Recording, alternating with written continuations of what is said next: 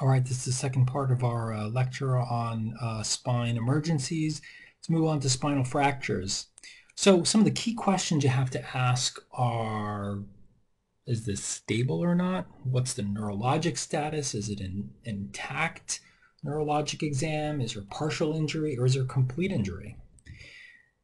Some of the stuff you will hear also are so-called column models. Sometimes in the cervical spine you'll also hear a two-column model, but very frequently you're going to hear about a three-column model, and definitely in the thoracolumbar spine where you have this sort of anterior column of the anterior half of the disc and vertebral body, middle column, which is the posterior half of that, and then the posterior column, which is everything in the back, facets, lamina, etc. The key really is the middle column, right? And that's what helps distinguish between something that's stable versus unstable, is if you have involvement of the middle column.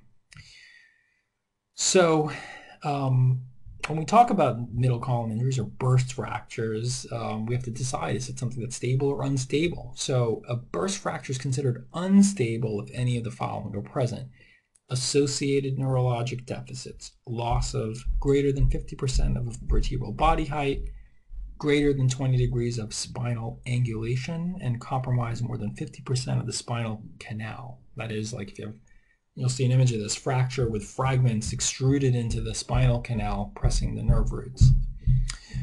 So cervical spine fractures typically occur in trauma patients, and they occur because of a failure of bony and ligamentous structures. And you got to remember, the cervical spine is the very mobile portion of the spine. You know, the thoracic spine to some degree is protected by the rib cage, right? And then the junction between the very rigid thoracic spine and then mobile lumbar spine is where you also can get injuries at the thoracolumbar junction. And when you get injuries, it can result in spinal cord injury in the cervical spine or nerve root injury. So when you assess these patients, you're going to check for neck pain, tenderness, right? It's trauma. So, if you don't have any tenderness at all, neck pain, you have to wonder really, if there's an injury there. Again, pain is subjective, but, pretty common if you can have an acute traumatic fracture. Possible spinous process step-off or gap. You can do a thorough neurological examination, motor sensory reflex coordination, etc. You're going to check plain radiographs, and very often we go right to CT imaging if you're really concerned.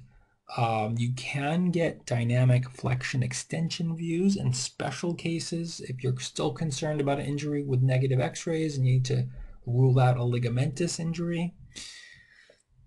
And then also MRI can help, not as easily done in an emergency setting, but this can be done to help assess the spinal cord or rule out ligamentous injury. Now here's something, we're not going to go through all of this in detail, just kind of giving you an example of, or multiple examples of the different types of fractures you can see with compression type injuries, distraction type injuries, rotational injuries, and just the different combinations and injury mechanisms that can create fractures and fracture dislocations in the spine. So management of cervical spine fracture is going to be immobilization in a hard C-collar or cervical collar. Stable fractures often can be treated with immobilization until they heal, whereas unstable fractures typically are going to require something more: surgical stabilization, maybe decompression and fusion. So something like this, for instance, where we've gone in and had to stabilize and fuse the spine. So we talked about thoracolumbar fractures. They're treated similarly, and like I said, at the thoracolumbar junction, like L1, for instance, it's an area where you transition from a sort of very protected area to a mobile area. So it's a transition zone, and you can get injuries here. For instance, falling from a height, you can get an L1 burst fracture as an example. Lumbar spine fractures can result in nerve root injury or cauda equina syndrome, as we talked about in the first part of this lecture.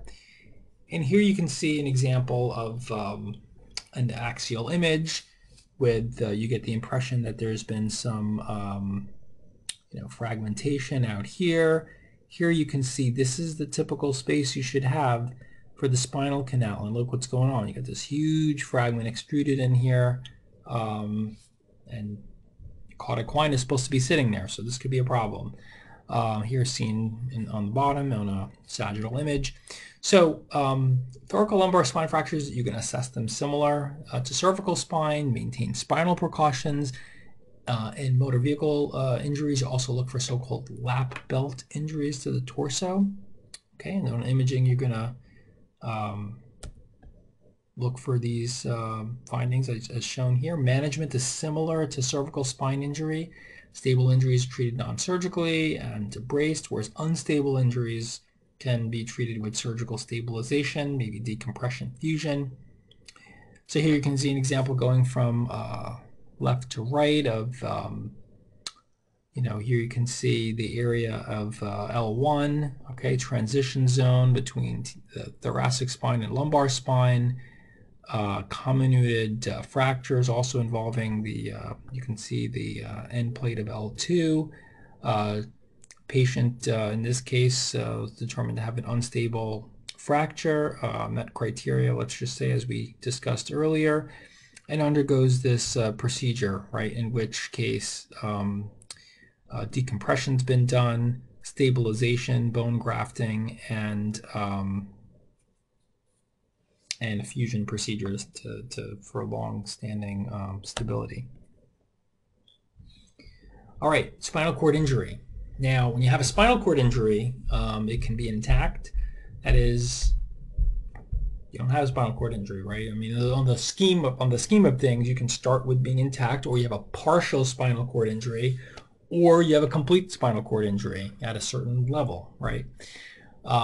So other specifics we talk about are where it is, cervical or C6 level or partial injury.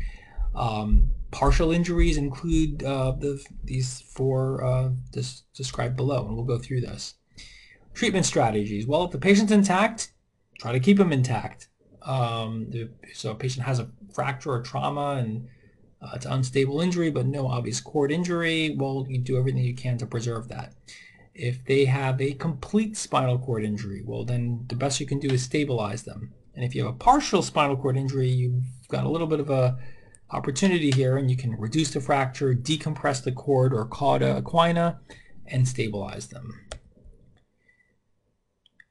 So complete spinal cord injury, by definition, is absence of sensory and motor function in the lowest sacral segment after resolution of spinal shock, whereas an incomplete injury like anterior cord syndrome, central cord syndrome, these are indicated by the presence of sensory and motor function to some degree in the lowest sacral segment. So some preserved function below that neurologic level of injury.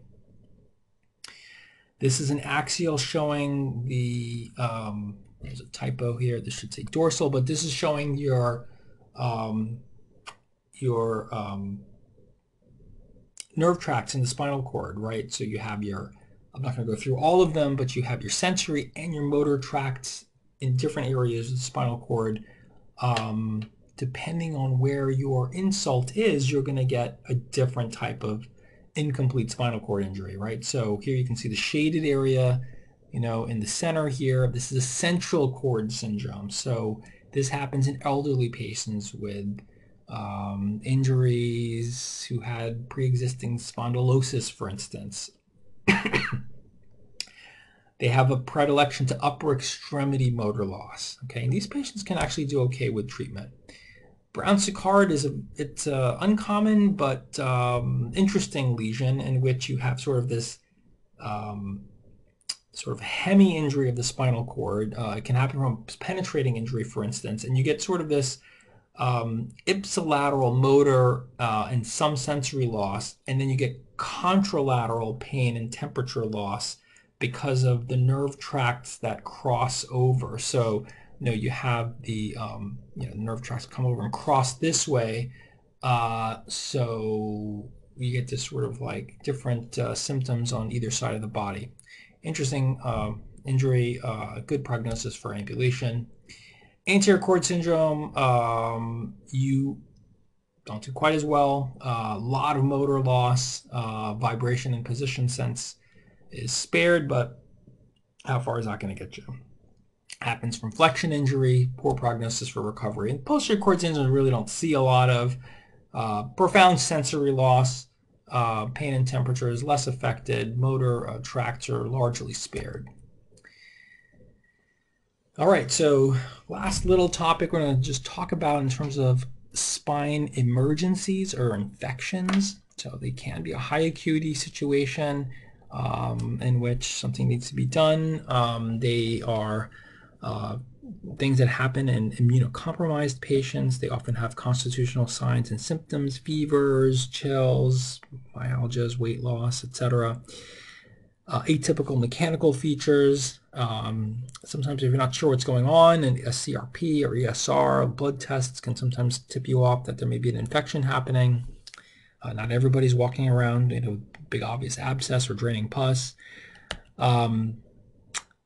The principles of treatment are decompression, debridement, get specimens, diagnose what the bug is. Oftentimes these are Staph aureus, but not always.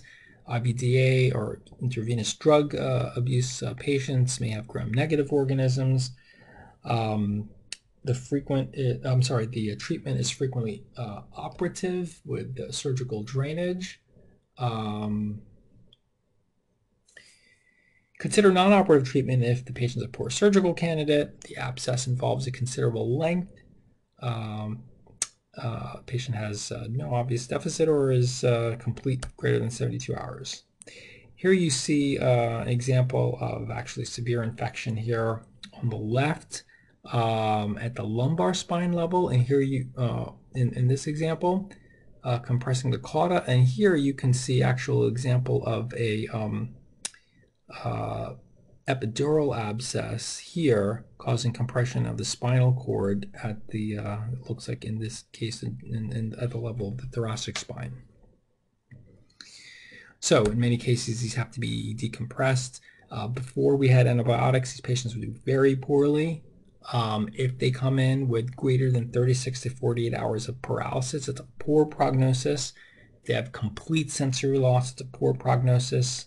And if you get to them very late, they may not recover well. So to summarize, cauda equina syndrome, keywords: saddle anesthesia, urinary retention, sciatica, urgent surgical decompression, right? Fractures, you have to think about concepts of stability, neurologic integrity, and when you have lesions leading to partial cord or cauda equina syndromes, treatment might be urgent. And with infection, sometimes they're not so easy to pick up on. So recognition is important, and then urgent decompression in the face of neurologic deficits. All right, that was it. Shorter lecture than the first spine lecture, and that's all for spine. Thanks.